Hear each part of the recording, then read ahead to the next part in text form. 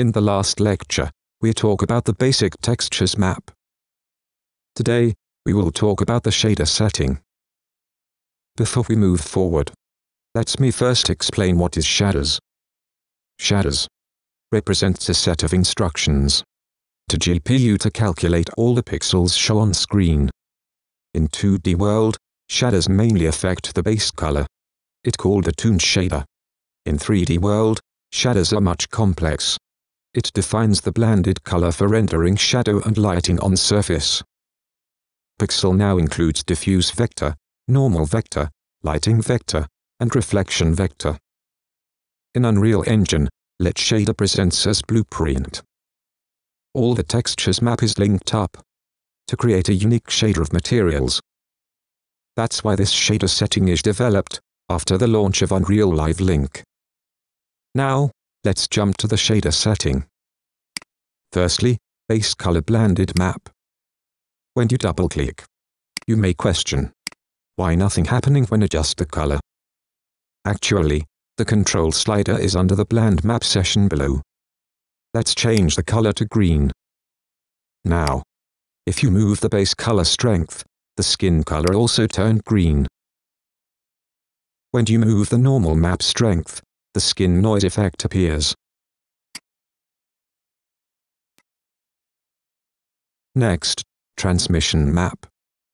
It defines how much light can pass through the skin.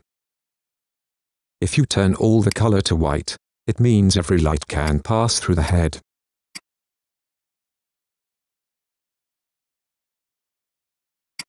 Next, SSS. It defines the area absorbs light and scattered it about beneath the surface.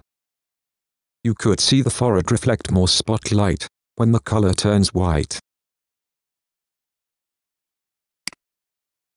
Next, micronormal session. It defines the area affected by micronormal.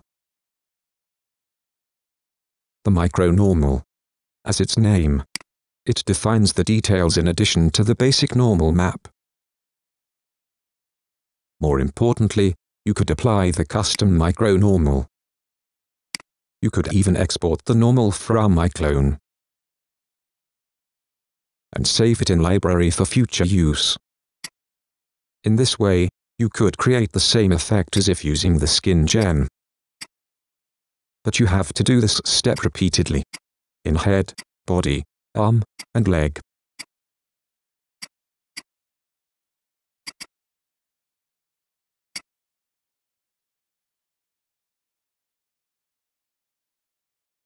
For specular metallic slider, it further adjusts the metallic and roughness effect on micronormal.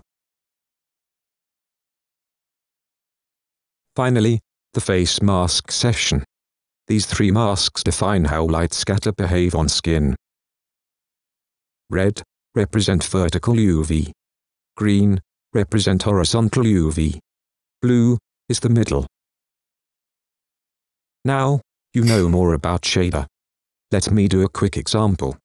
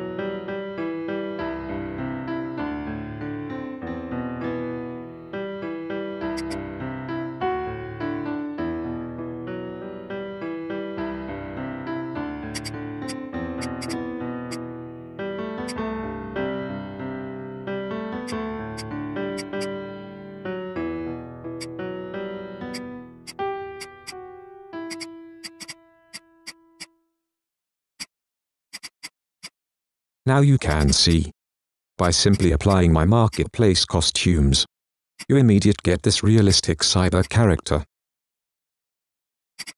Now, you know more about the shader setting. It's your showtime.